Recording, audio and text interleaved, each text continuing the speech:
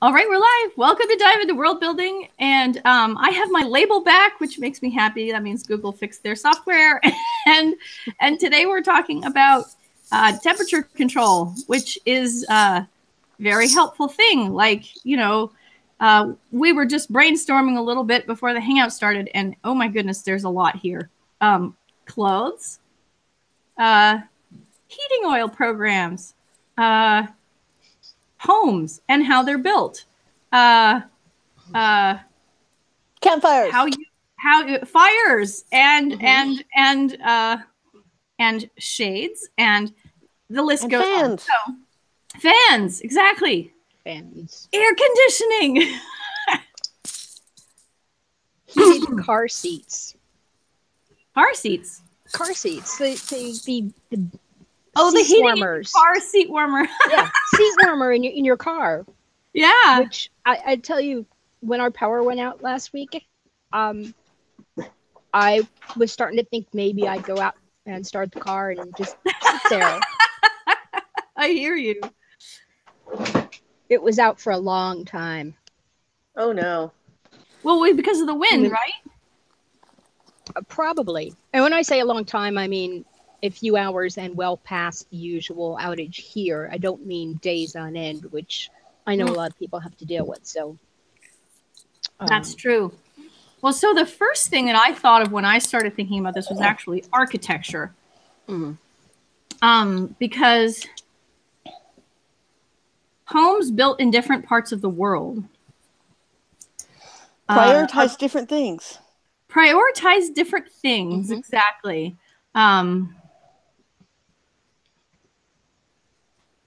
And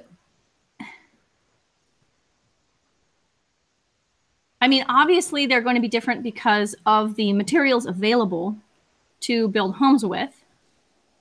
But at the same time, a lot of consideration goes into how will I be able to control the temperature? So the really infamous version of this is that Japanese houses are all about surviving the hot weather. And so they're raised off of the ground to allow circulation underneath as well as up top. And, all the walls are infamously made out of rice paper screens and things like that. Now, that's not true of all the exterior walls, but it is very true that the Japanese house is definitely the traditional Japanese house that everybody thinks of is designed to catch whatever wind is there. And it's not really designed for how are we going to stay warm. So the staying warm parts of that are you take a hot bath last thing before you go to bed. And you sleep under a nice bit of insulation on your futon. And during the day, you all huddle around a heated table with a quilt over it. So, instead of insulating the entire house, you just restrict your heated area to small bits and worry about your core temperature. And, when I was a child, we weren't told, cover your head. We were told, keep your belly warm. Yep. So, different philosophies of temperature control there. Yeah. Yeah. And in California, it's all about the insulation.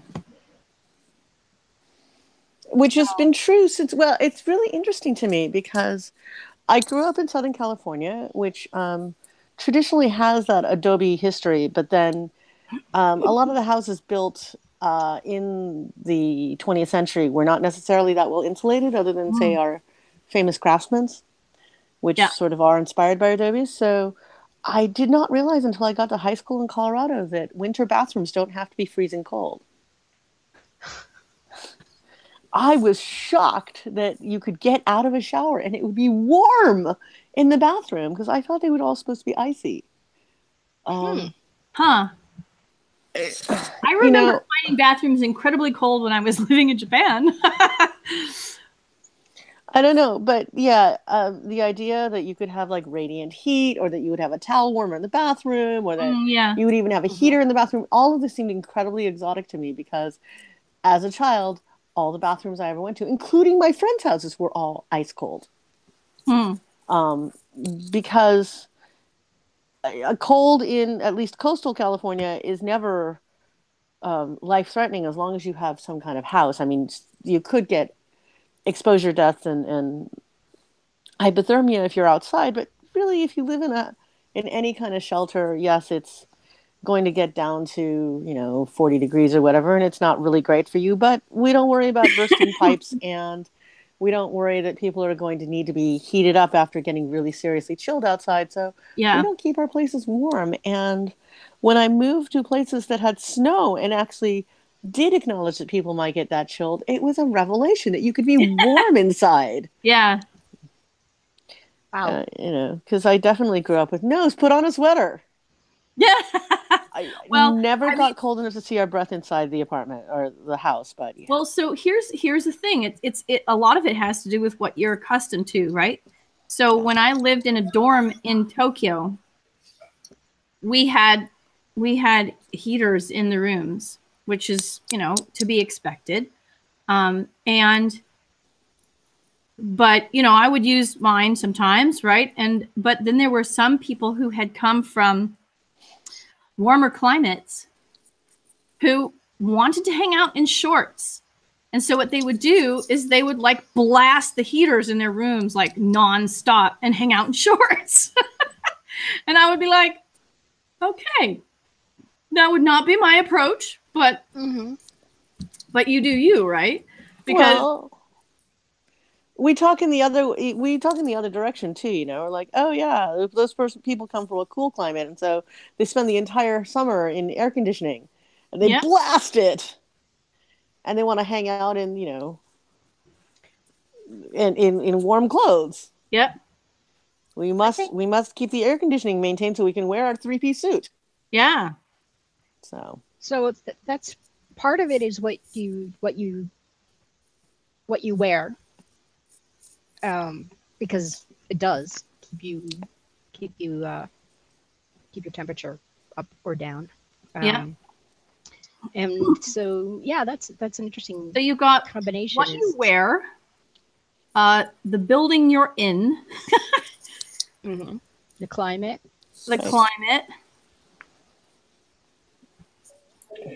Hi. Hi. I just arrived, obviously, but I'm going to dive into world building, and hope I'm not repeating something said in the first few minutes, which is that there's a couple things that what you've all just said reminded me of.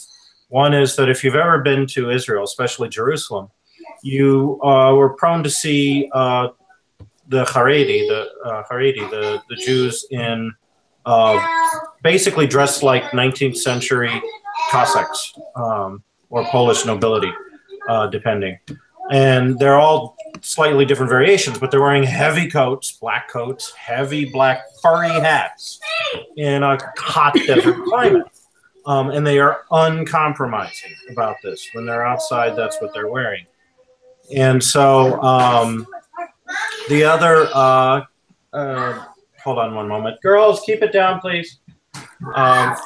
On the other thing that made me think about was how in the Raj and other places in the British Empire, wearing clothes appropriate for the climate of England was a marker of being the colonizer and maintaining civilization in the midst of what they considered not civilization, maintaining standards. It was a marker that you haven't gone native. Right? If you actually dressed for the weather, you were starting to go native, which meant that your mind was suspect. Compared to your other colonizers. But think about all of the energy that you have to devote to balancing the architecture and the clothing to go with the environment to maintain a comfortable body temperature. If you allow your clothing to match the environment, the climate, and say, okay, well, if I wear either loose clothing that protects me from the heat or very little clothing, then the technology that I need to keep me at within a comfortable range in this warm climate is minimal. I don't have to spend hours and hours and lots of energy making and air conditioning so that I can wear the 3-piece suit that I spent all this time and energy making, for whatever path you take to get it. Mm-hmm. And how exactly is spending all of that time smarter than You're assuming that the pragmatic decision making is based on effort and practicality and adaptation to climate, as opposed to social alignment. this thing about. I mean, the thing is, if you work in a bank, you cannot wear the clothes that you would wear to go to the beach, even if it's as hot or hotter than the beach inside the bank building, because you have to be wearing all the signifiers. So, it really is about, in the culture, whatever culture you're writing or reading about, what is the important thing, and it's very, very often some kind of social signaling. Yeah. Oh, absolutely. And this is grooving off that. This is used in visual science fiction all the time. The moment where the character takes off the breathing mask or spacesuit and is suddenly in the environment in a way that character wasn't before is always a significant moment in a visual science fiction story. And in fact, I would argue is an echo of Going Native. It has that.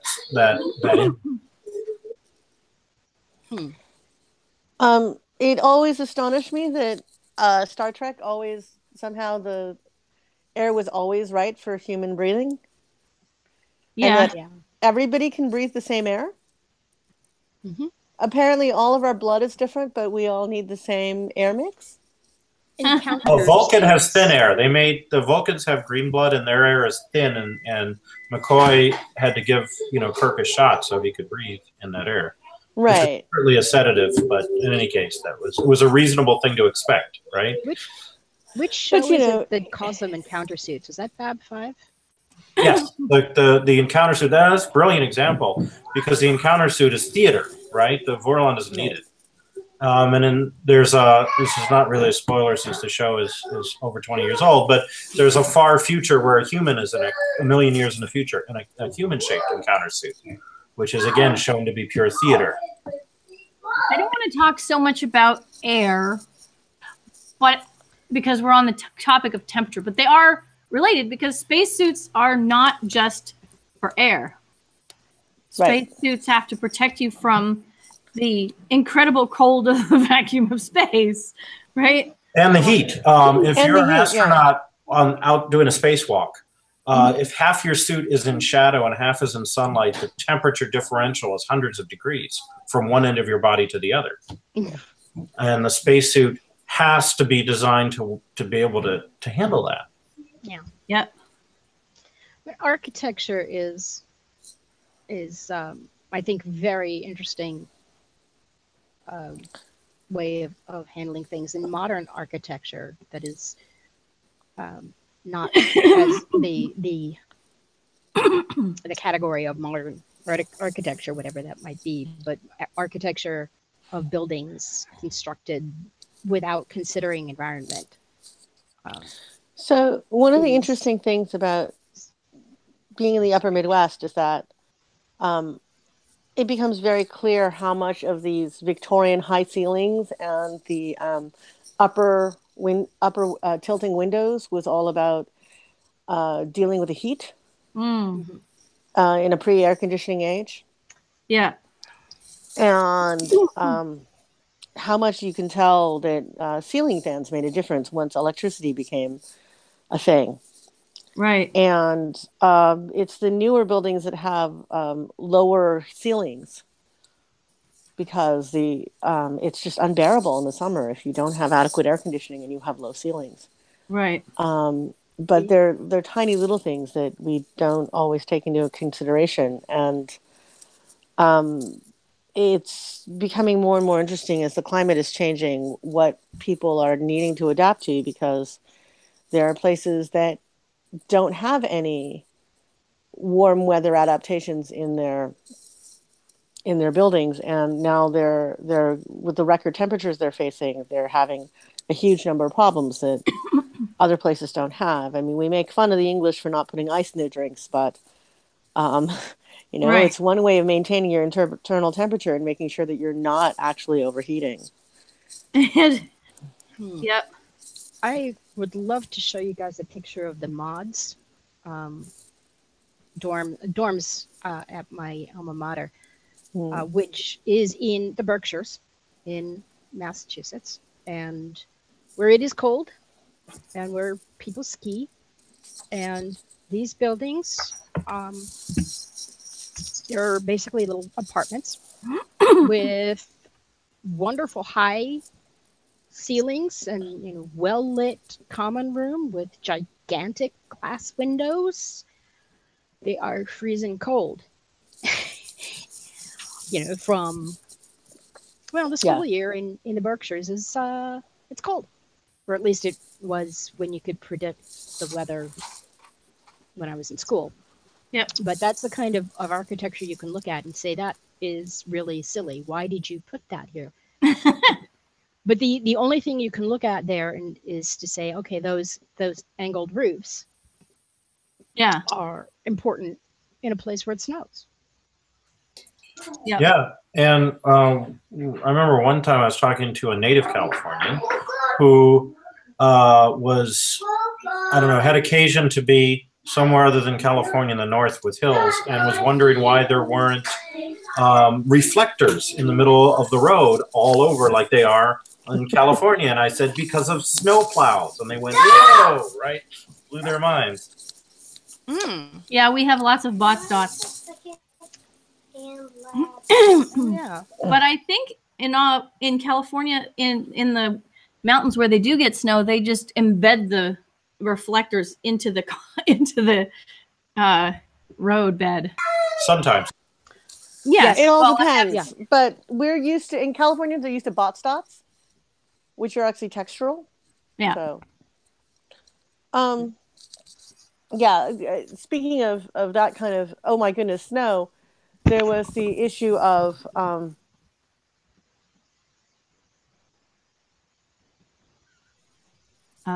you there, Kat? sorry, no matter how much prep I do, there's always demands. That's okay. From small people. So these giant whippy things on top of the fire hydrants, and I didn't know what they were. Oh yeah. And oh right, if you have enough snow, you lose track of where your fire hydrants are. Yeah. And or on the edge of the road too, big long poles. And also there are these giant long poles in like Boston. There are these poles with these red lights on the top, and I looked at them like, why do you have red lights? And people tried to tell me that it was a red light district, and I'm like, no, you can't. I don't believe that. Again, fire access. Apparently, we've segued off into a completely different topic. Sorry about that. We should try that on a different episode. Okay. So this topic is really adjacent to a lot of other topics. So, it's very easy to do. I will mention that when you're world building, like when you're building a secondary world, right? Right. You have a lot of elements of your world that are going to depend greatly on temperature control. I would say, obviously, we've already touched on architecture, and we've already touched on clothing a little bit. Food storage is really key and relies a great deal on temperature control, because, if you don't have the ability to cool something down, then you have to use other methods to keep it from going bad. That's really interesting. I don't think of that as temperature control as much as I think of that as like food preservation. Well, because using temperature for food preservation is relatively modern. Yeah. Well, actually, no. Depends. It depends. Because things like spring houses. There's a certain amount that's available if you live in certain places that have access to things like mountain streams, or if you are in a place of access to permanent frozen ground, or if you have access to ice, and there are places where you can have access to even if it's not permafrost, digging into the soil, which tends to be colder. But there are lots of places where that's entirely not a thing, where, you know, all the desert environments, your food preservation tends to be based on drying things. Yeah. Or sealing them up in jars in some kind of spoilage retarding solution. So, Yep. I find that interesting. Is just temperature control is not what comes to mind, even though, as a walled world North American, that is, of course, the primary thing I do for food preservation is throwing things into various cold storage, and that anything else is sort of artisanal and fancy now. Oh, you can. Oh, you make pickles. Yeah. Oh, you dry things. These are sort of labor intensive. These are back to being old fashioned, and because they're old fashioned, they are luxury and legacy activities as opposed to vital. Yeah. Kind of like people in taking care of wool clothing. It used to be just a matter of habit for people in much of Europe and things like that. Of course, your winter clothes consists of things that need to be protected from varmints the rest of the year when you're not wearing them. Yeah. I mean, I grew up around mothballs. Now, how many people are really wearing a lot of wool? Some. Yeah. It depends on how traditional you are, or whether or not you had a stash of wool on hand already and didn't see any reason to wear space age materials. But everybody else is wearing cheap polyester fluff Or wool blends. Yeah, or blends. You'll see wool blends. You'll see if you knit or crochet, if you work with yarn, you'll see wool blends. You'll see cotton blends. But you'll see even in the upper Midwest, when I go to stores, what I see being sold is acrylic and cotton sweaters, and not as many wool blends, which is surprising to me. But apparently, it's what's cheap and easy. Yeah. Yeah. Wearing wool seems to be a thing for traditionalists and rich people. Yeah. And then there's the whole fur coat industry and how the social shift intersected with that of animals. Yep. Yeah. It's interesting how much the coldest parts of the world are still on the, sorry, all of your high-tech materials aren't nearly as good as this, giant sheep that I did something to. It's very, let's get inside the tauntaun.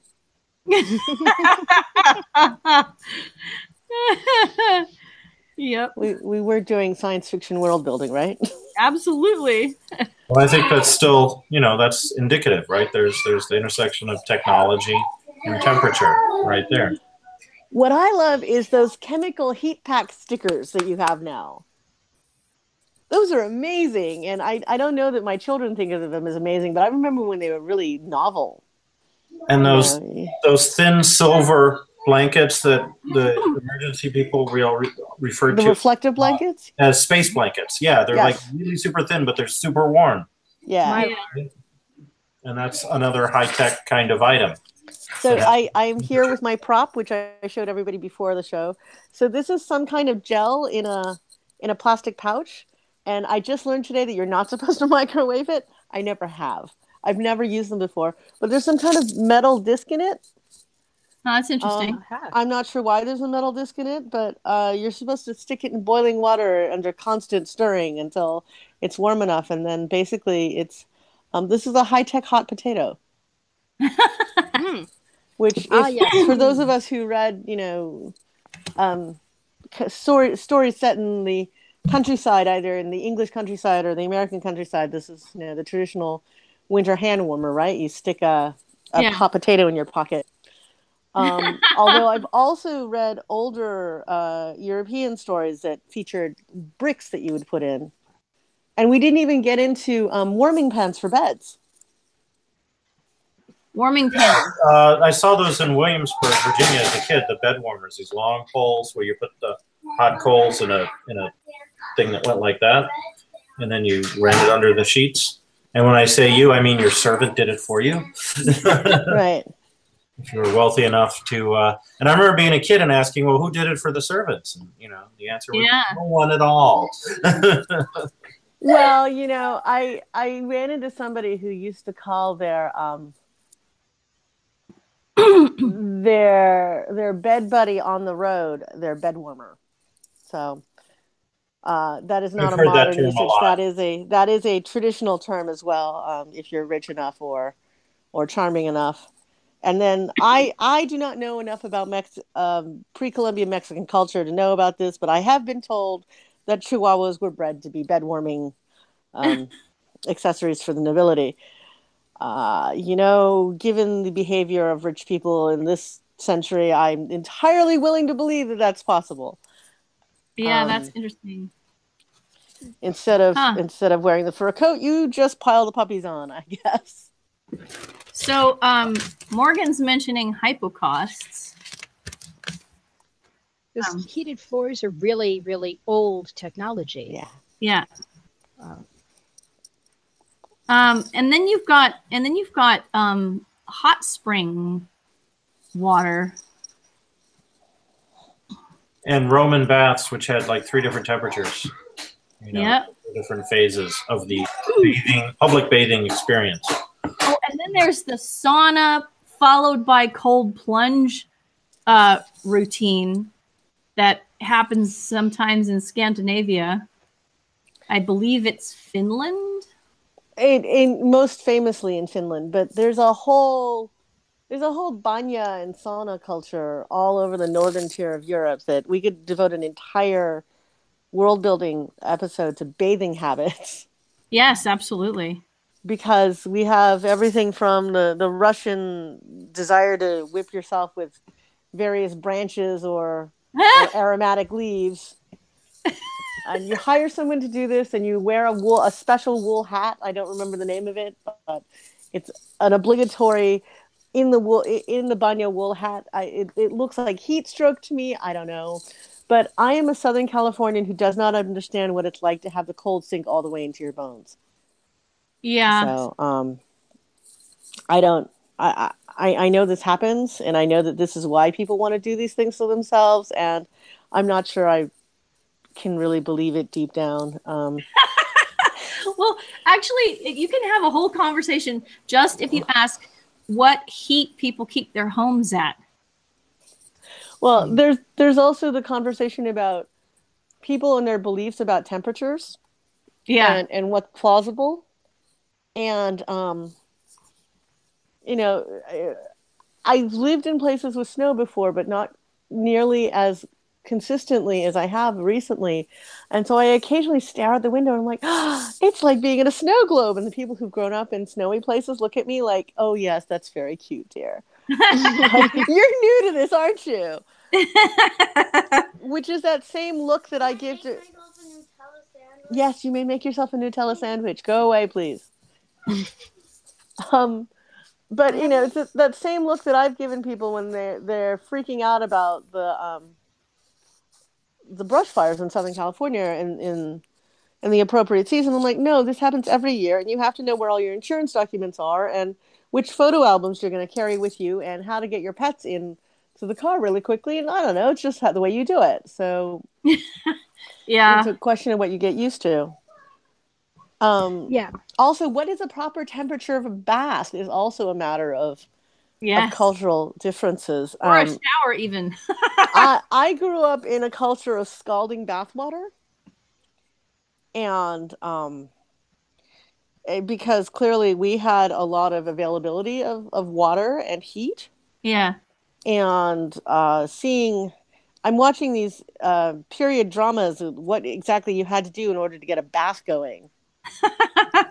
And kettle after kettle of water, and I'm just kind of going, oh man. your bath was barely tepid, wasn't it? Yeah. So It's My daughter possible wants to to say hi. adapt to Hi there. hello. It's Okay. possible to adapt quickly from one temperature to another. Um, and I'm not sure what I mean by quickly exactly, but during the summer, our living room can get into the low 90s mm. and be that way on days on end. And I don't like it, but I can learn to function in it. You are talking about low humidity 90s. That is very true. That is very true. It gets muggy and I can't function. But there was one summer when I had to go down to North Carolina and I stayed in a hotel and I walk in there and hotels tend to set their thermostats somewhere between 68 and 72 depending on Right. on a, don't know what. But I walk in there, it's 75, 76 degrees and I'm freezing. So I turned the AC down so that the temperature is set at 80 something so that I can be comfortable.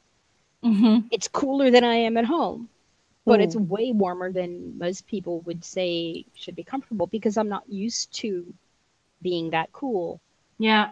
in the summertime. Well, it's that thing about, the infamous moment on January 1st in Southern California where the tourists are all wearing shorts and the locals are all wearing parkas. Yeah. Yeah. And Oh, I had a conversation with a fellow California native outside of California. We were both standing in the snow, and they were contending that because they're a Californian, they don't wear heavy jackets, and they were wearing a t-shirt and a cashmere sweater and a cotton hoodie. And I was just looking at them going, are you mad? And meanwhile, I was wearing a t-shirt and a down parka, a down knee-length parka. And both of us were insistent that this was about how we, in our native Californianness, were dealing with things. And apparently it's because I grew up around people who really, really, really wanted to perform winter and say, look, it's winter, so therefore we need to wear the heavy coat. And also, this is how you justify your ski jacket, or Yeah. you're Yeah. going to the snow jacket, or you're going up to the mountains jacket. And or we had a pretty stiff wind and things like that. But this other person had grown up on the coast and really, really, really was in the practice of performing that. Oh no, it's 70 degrees all year round. Yeah. Sort of California, and so that was quite different. And then, I think a lot of it has to do with the individual's level of circulation mhm. and the sort of a level of the furnace. Because I it's don't, also subcultural. yes, but I don't think, for example, living in a different climate for years and years and years will cause you to change your fundamental body temperature like levels. Oh no, I Maybe. I disagree. think. I disagree, having done it. Well, okay, all I know is that I have a friend who moved to Japan as a child, like as a baby, and lived there for years and years and years, and then was like, I was never warm. Like she never got used to it. So I guess it's a very individual thing. You maybe can adjust to it, or maybe not. The reason I say this is because as a Californian, if you ask me verbally, I will tell you that warm starts at about 85. Hot does not start till about 95. Yeah. Unbearable is about 115. I don't I get. grew up in the San Fernando Valley, and that cold starts at 50, Yeah. and then what the hell starts at 40, Oh, and at Be above, 30, right? That's what and you're at saying. 30, you are saying there had better be skis on my feet. Now, this is not what I live in anymore. And, the other day it was all of 37 degrees or something. And I was like, woo, I'm going to go outside without my jacket on because there'd been a long run of like 20 degrees. And so all of a sudden, 10, 15 degrees hotter. It feels warm. Yeah. And, my Southern Californian self is kind of going, you've adapted. I haven't really, though, because there are other things that I haven't adapted to. And meanwhile, man, humidity, it makes a difference. Yeah. It does. I hate it when it is 80 degrees and humid. Yeah. Yeah. I don't. Functionality And so people ask me about where I'm living. They're like, oh my God, the winters. I'm like, no, you don't understand. I want to run away every summer. Every summer I want to leave and not come back until the first snow. Mhm. I don't mind it when it's snowing. I mind it like hell when it's hot. Yeah, that's Chicago, all right, because everyone has heating, but not everyone has air conditioning. And the summers I are have one room with air conditioning. I'm currently negotiating to buy one more from a friend that's portable because it's just unbearable. I had a window unit, and like we lived in that room in the summer. Yeah, I don't like it. I get claustrophobic and I get really cranky and I get cabin fever, and it's like everybody else in the winter, right? Okay. But my children are like, oh, snow, we can go outside and play, yay! And Yeah. there's a motorcyclist thing where motorcyclists will say there's no such thing as bad weather, only bad gear. Now, having been in driving, fat pelting rain with wind, and feeling like the raindrops were like actual pebbles or something hitting my skin, I do not recommend this method of motorcycling, especially because visibility gets low when you do this and traction becomes a problem. Gets low. Yeah. But, people do have these attitudes about what can you survive? Well, as long as you have the right clothing. And, I keep getting told every summer, well, you can have the ice field bandana and you can have the hat with a fan. I'm sorry, the hat with a fan is it's too dorky for words for me. It's one of those places where I claim I have no sense of dignity, but apparently that's that line for me. Not going to wear the hat with a fan in it. Yeah. Yeah. That one's not for me either. So my summer companion now is one of these. Oh yeah. Fans. These are like $1.50 from Chinatown. Right. So and look, shiny. Yeah. The other thing that I've noticed is a habit for hot weather that's humid is having a little face mop with you. Also cultural. What temperature beverages do you drink? Yeah. Well, my grandmother's generation drank hot tea all year round. Yeah. I would drink hot tea in the summer, but not for temperature reasons. If I'm drinking hot tea in the summer, it's because I'm sick or I'm unhappy. It's a comfort food. Yeah, we're talking in the winter because it's comfort food and hot. But there are all these folk beliefs about the harm of iced drinks. Huh. There are people who live in very, very hot places who swear that iced drinks are bad for you. Yes, I have heard this. And also, the first time I came to Chicago when I was in my early 20s, I was a Californian who was used to frozen booze. We really love our frozen margaritas in Southern California, at least at the time. And there wasn't a bar in Chicago that had a blender. It was astonishing to me that you could only get your drinks on the rocks. Yeah. I'd never had a margarita over ice until I got here. I'd only had them blended until now. And it was just astonishing to me that this was a thing. And again, I've grown up with a lot of cold drink culture. And my children feel themselves very deprived when they're not getting boba tea on a regular basis. So, yeah. But some cultures swear that that's not the right thing to do. So a couple things. You were showing the fan earlier. In cultures that have fans, of course, there are other uses, right? Like what the fan indicates, the social cues that you could use a fan for. Yeah. Which arose out of the temperature need, right? Yes. there's a subtle communication of fans.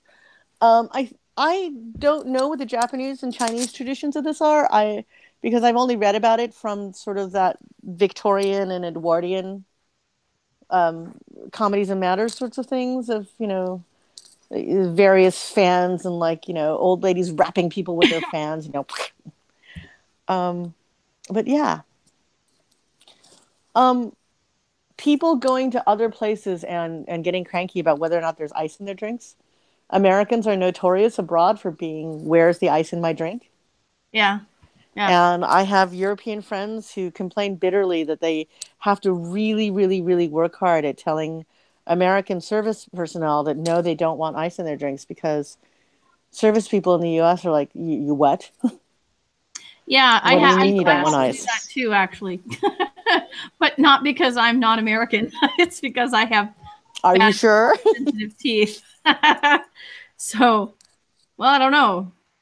Well, something has changed recently that I'm not aware of. There's also, what temperature does your food come out at? Yes. Sure. And it's again one of those colonizer things of no, we must have our food piping hot. Yeah. Or about the power and the wealth of showing off your iced food. Yeah. It's all very interesting. So I want to get back to something we just kind of transitioned, and I wanted to interject. Sure, revisit. Go ahead. When we're talking about what is comfortable as personal body temperature, especially like in Chicago, I'm talking, especially on Talia, leave her alone. Especially on like the difference between the beginning of winter, 40 degrees in Chicago, and the end of winter when you're like shorts and a t-shirt because it's 40 degrees.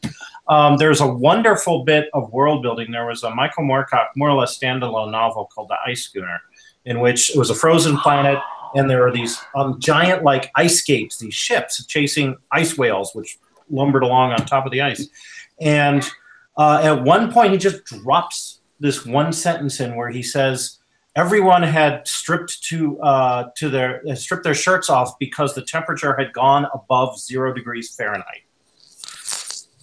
And then the novel moves on and makes you realize how adapted the humans were to the cold environment, that was a part of this world building. He just casually threw it in there. But I remember it like it must have been 30 years since I read that book. It stuck with me. It's such an amazing moment of casual world building. Yeah. We do. I encounter a whole lot of world building in secondary worlds where the author has forgotten to think about temperatures because apparently they're temperate climate people who always assume there's perfect air conditioning and heating everywhere. Yeah. And so nobody goes outside and gets chilled. Nobody goes outside and gets heat stroke. And nothing ever happens that's temperature based to anybody else. Mm-hmm. I'm actually sort of my work in progress. I settled on a 1930s depression, and I'm sort of making a point of talking about like the temperatures, and I have no idea why. Because there was like no air conditioning, so I'm just thinking about this like this late summer seaside town. So yeah, so that's actually weirdly enough one of the things I don't forget about. I grew up in a Southern California full of swimming pools and ice cream.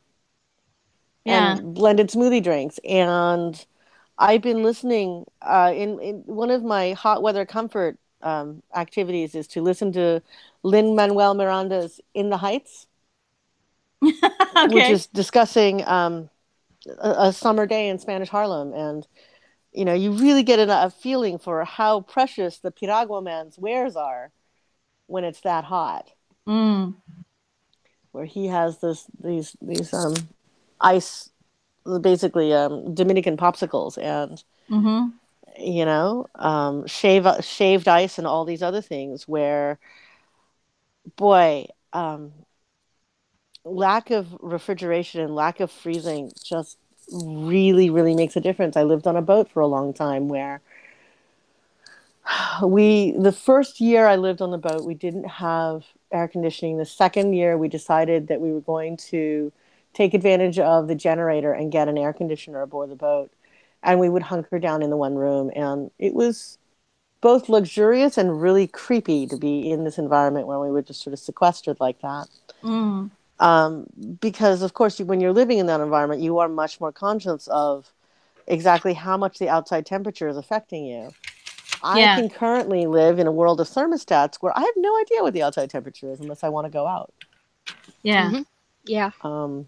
It is rather like living in a spaceship in that particular sense, except that lots of places in the Midwest have those tubes, like that go from building to building. The snow. Yes. Blocks, and so, like, I would go to Gen Con when it was in downtown Milwaukee.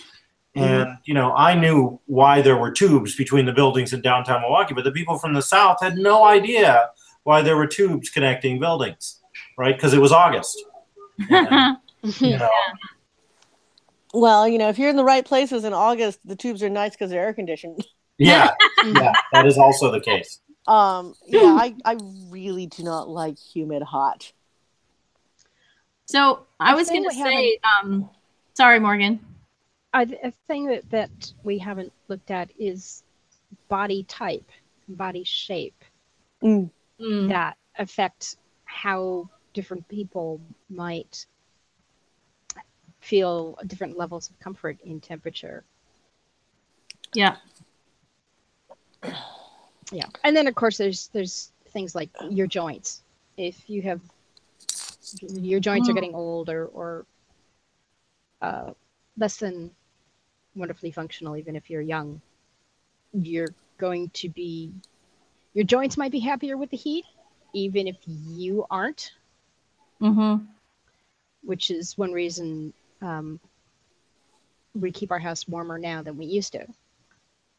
Is my joints are not happy with the colder temperatures. I can deal with it a few degrees cooler. Yeah, I'd be happy to get used to it if my body would work as well as it used to. Yeah, makes sense. Well, I mean, here we are. It's 5 o'clock already. Time flies when you're having fun. So thank you all for joining us for this topic. This has been interesting, and I'm still kind of thinking. Can I add one more thought? Yeah. Which is science fiction written about planets like Venus, where it's 700 degrees Fahrenheit on the surface, but there's room temperature, up in the sky, right? So if you wanna colonize Venus, there's one atmosphere of pressure and room temperature at a certain height above the planet. Sulfuric acid clouds, but other than that, it's nice, right? So Yeah. it's a lot easier than colonizing the surface. Yeah. Well, my the people in my Varan world are typically living underground, and so it's always the same temperature for them. And so the people who have to go up on the surface are actually the only people who are aware of the fact that temperature is a thing that changes. So. In the first novel by Scott Sigler, they go miles underground, and they have to it gets hot miles underground on Earth, and they have to put on special suits. Yeah. I was, it is, I kind of knew about ground freezing because I'd read stories about not being able to bury people in the winter. Oh, yeah. But I didn't really understand frozen ground until I lived around it. Mm-hmm. Because what do you mean the ground is a thing? But I've also encountered people who would get to someplace like Southern California and be very, very startled that our Earth would get so parched. Yeah. In the summertime, and that it's actually, very cracked and like baked clay, and then of course in the winter it becomes really, really gloopy. Yeah, I think I actually associate summer as a season of hard shoveling. So I've been playing Terraforming Mars and really thinking about what it takes to get an environment to be human happy. Yeah. So technology, it's all technology, whether it's electricity and silicon or just, you know, messing with it, palm fronds or wood or coal or whatever it is. I think you're right. One of the earliest forms of humans and tech has to be temperature control. Yep. Mm-hmm. Starting with fire. Fire and ice. Fire, yeah. Fire and fur. Mm-hmm. I think that's I'm going to argue that that's a thing that Europeans up in the cold are really concerned with, and that if you are living down in more temperate climates, your first instinct is not, do I need fire for warmth? No, in more tropical zones. Mm-hmm. It's, oh, I need protection from the sun. Yeah. And where can I go to be cool? And so you see this thing in Hawaii where the colonizers all want to live by the beach. Yeah. And the Kama'aina, all the Hawaiians all want to live up in the mountains where it's cooler. Yeah. Mm-hmm. And further away from tsunami and all those other things. So there's a real difference in cultural assignment of high value. Yeah. Mm-hmm. And you have all these snowbirds who come in and they just really want to be warm. And again, having grown up in a place where you don't have to build yourself a sauna, you can just open up your car in the middle of the summer to get that blast furnace feeling. It's taken me a very long time to learn that to tolerate being in this intensely hot environment that my friends prize. And the Russians I know, even if they've been living in Miami for 30 years, still have, the ones who grew up in Russia still have this deep, deep craving for being in an environment that will bake the heat into your bones. Yeah. Well, I have a sauna and I love it, and I don't use it nearly enough, and I do. There is something very comforting about roasting. well, I would rather have a meeting in a meat locker. My mom grew up on the East Coast and then moved out to coastal Northern California. And she was so happy when they moved to Chicago because she could finally be warm. Like in the summertime. Oh, man. Because in our area we had foggy summers.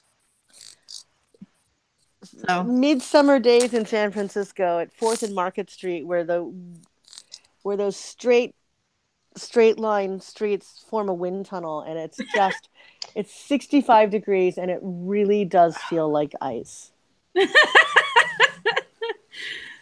Well, on that note, I'm going to have to wrap up here. Thank you all for being here. Next week we are still on for Tuesday afternoon. I am thinking that we should do personal weapons next week. So let's talk about that. And I am happy to be still able to do this. So far so good. Yay! And I will stop the broadcast.